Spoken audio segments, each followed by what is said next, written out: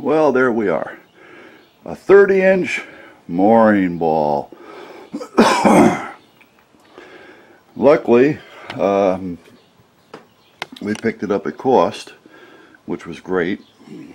Normally, I think it was like $400. These things have gone up quite a bit since I've last been involved with boating.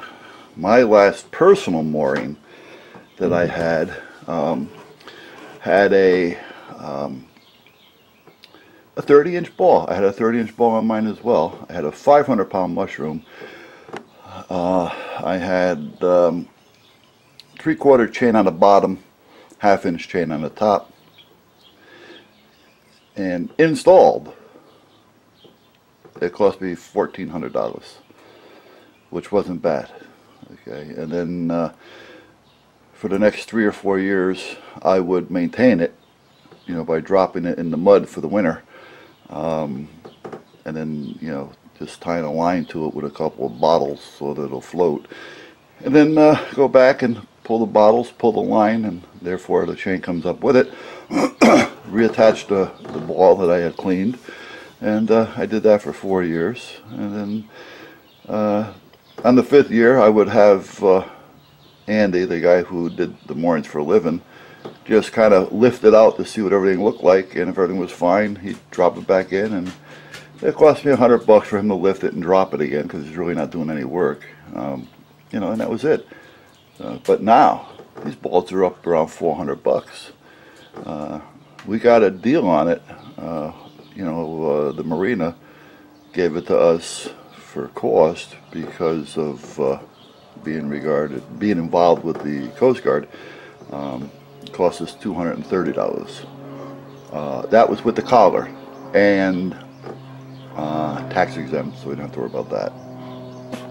So my plan is today is to get it striped.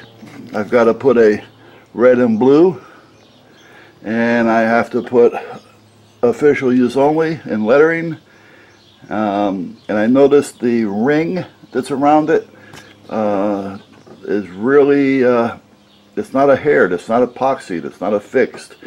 When I pulled it out of the box, the ring actually slid off the ball, so that tells me that I'm probably going to have to put some type of an epoxy mix that sticks to plastic.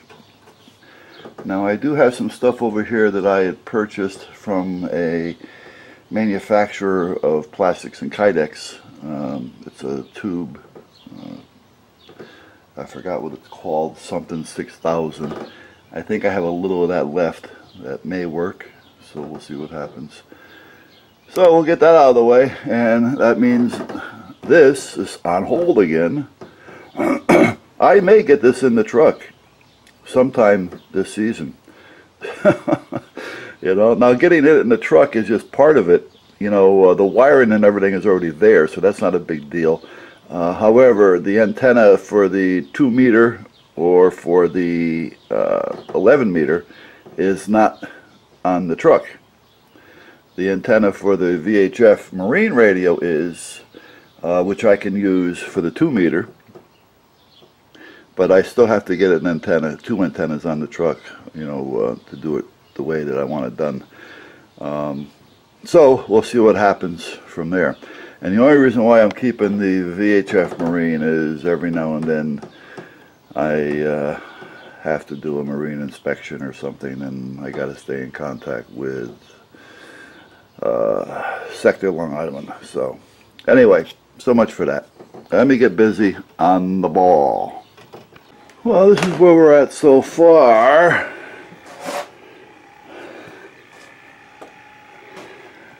The problem being is the lettering does not want to stick to the ball because the ball has been treated. And even though I wiped it down, noontime, here goes the train, even though I wiped it down, the lettering still doesn't want to adhere strong enough where I can trust it out there to the elements. Now the stripe that's around the ball, that was put on by the manufacturer. That's actually been put over and heated and shrunk, and it has a little bit of adhesive on it, so when it shrunk it kind of stuck. That could come off, but at that point it's pretty well adhered to the ball. So I vinyled on to that. Now I'd rather had larger fonts, larger numbers. Let me get back to you. Well, we're almost done with the ball. We've got it primed, and now we're painting a couple of the racing stripes. So that's what we're up to now. Okay, here we go. With our racing stripes.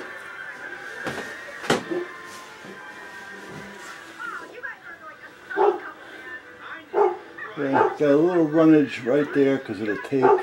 I tried even the blue fine line tape, and as you can see, it still kind of bled through a little bit. But that's what we got.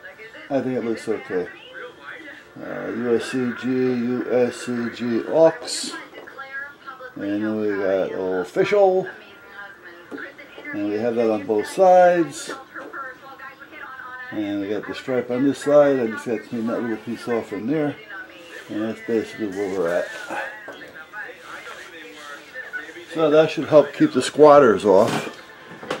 Alright, and see what we can do from there. Alright, alright, side-eye, side-eye.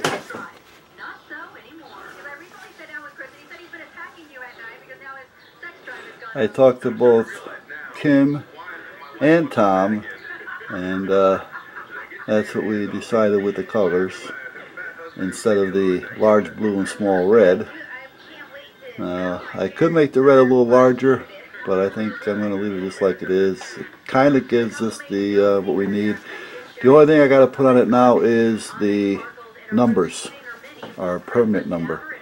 So I'm going to go out to the truck and pull the permit so I can get the numbers off it, and we will be all set after that. Alright, had to paint the red and blue.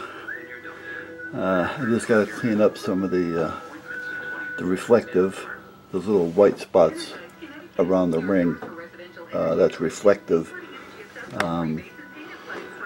Stuck them on real quick, didn't realize it. Just a little crooked, but not a big deal. I can straighten those out. Take me about 5 minutes to straighten all those out. So we're all set. I got the number on the top, the permit number.